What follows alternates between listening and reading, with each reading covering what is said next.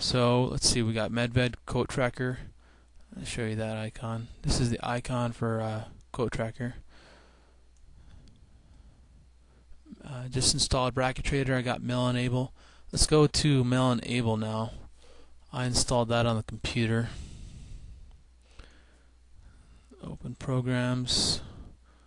Open Mailenable. You're going to open the Mailenable Administrator, and it's going to bring you to this here. Following Boogster's is the layout of what we're supposed to do here. You want to go to, let's see, what was it? Services. Let's see. Mailenable, Messenger, Messaging Manager. Hit Post Offices. Click Default. Click Mailboxes. Right click it. You want to hit New. You want to hit a new mailbox. Alright, it opens up there. The mailbox name is, we're going to call it ATS. ATS. Password is ATS for Automated Trade System. And everything else is good. So you just hit Apply. Hit OK. Alright. The next step is you're going to be going down to the Services, Pop. Should hit Properties on this pop here. Properties on. You click right click Pop, Properties. You want to go to Logging.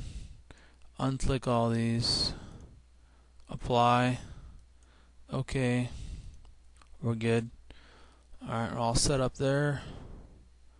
Alright, let's check out the active state Perl. Mailenable is pretty much all set up, except we got to make, alright, ATS is there. You can open this up, look at it. When you get an order sent from Quotetracker, it's going to actually end up here in this message box.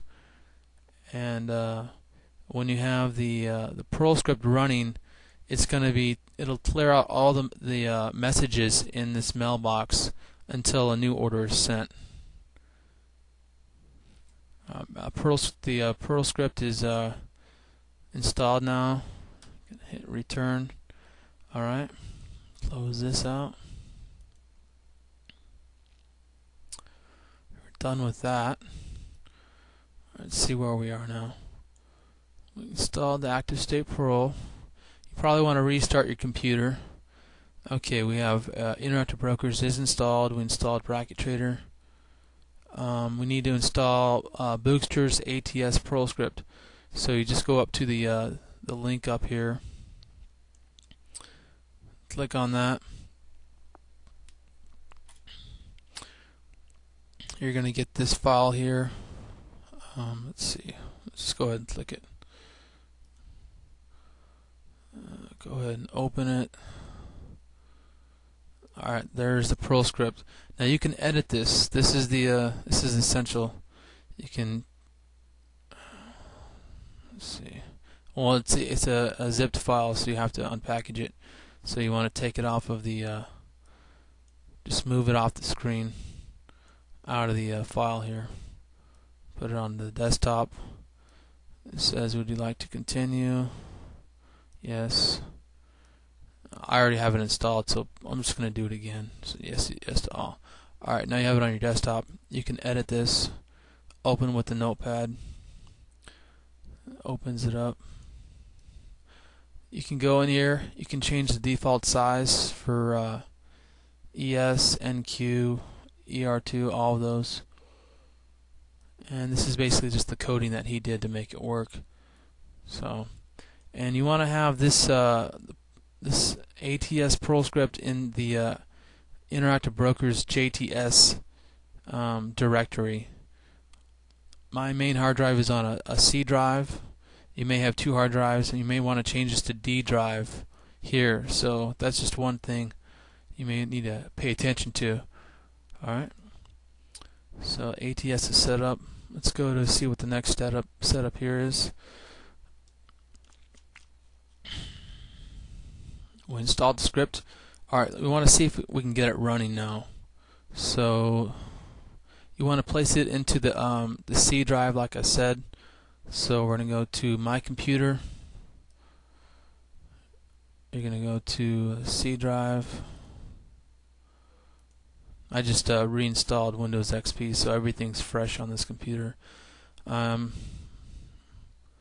JTS. You can see I should have Bracket Trader is in this directory already. We want to put the ATS in this directory. So what we're going to do is you can just drag. I'm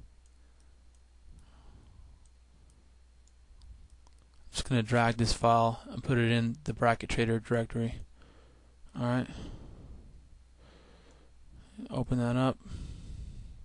You see it's right there. It's a PL file and it's in the C drive. Alright, now you want to test it, see if it works. Alright, so let's see, what does he say? How do we do that? Okay, just basically you can copy and paste this. That'll work. As long as you have it everything installed on the C drive.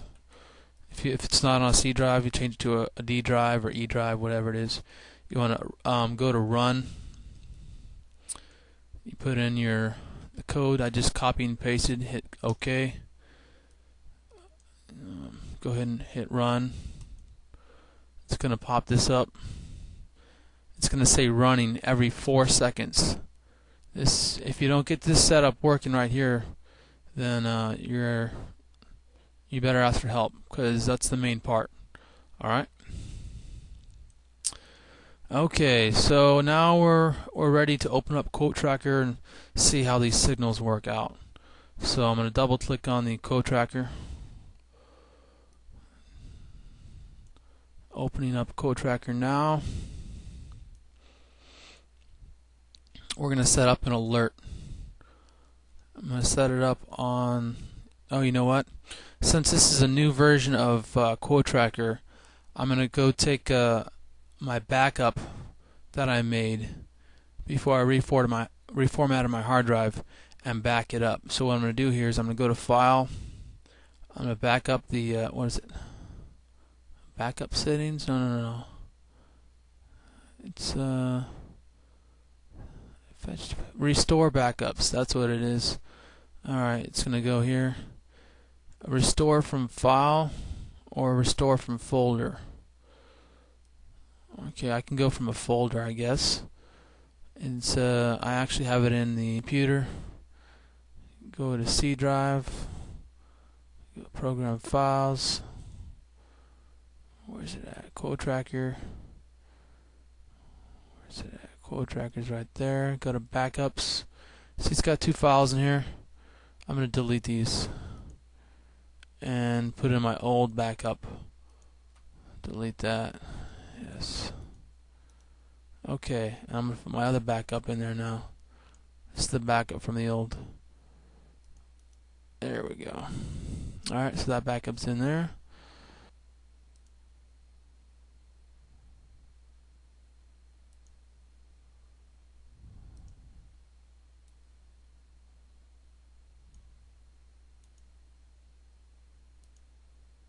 Well, it's there. Okay. Select all. You want all that stuff. Restore. It's going to restore all that crap. It's going to upload this shit.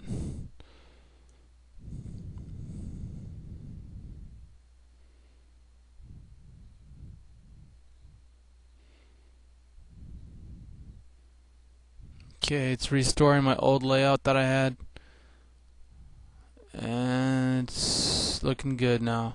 I got all my old symbols back up in there, so I don't have to upload, you know, a whole bunch of new symbols that would take hours. And I got all my custom indicators and stuff. Just open up a chart here. There's no data because I haven't connected to IB, but I still, if I double click this, I still have all my old indicators and stuff. So it's all still there. Okay, so we got Quotetracker up and running now.